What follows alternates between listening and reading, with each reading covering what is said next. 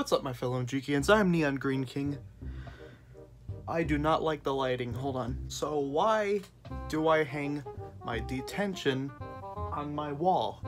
First, we have to talk about middle school. So in middle school, we had these things called lunch detentions, and basically lunch detentions are not full-blown detentions. Like, you're in trouble, but not really. Basically, you're just eating lunch with the principal, and that doesn't make any sense because our middle school had a reward for stuff, and you would eat with the principal.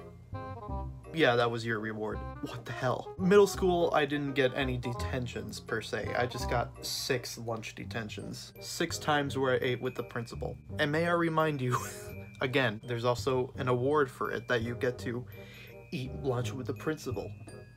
What the heck? Now let's talk about high school. High school, I actually did get 3 detentions, but that's pretty much it. No lunch detentions at all. I don't think they even use them there. And all 3 detentions are pretty much not for anything bad behavior related. Basically, I was just late. 3 times I was late and I got a detention.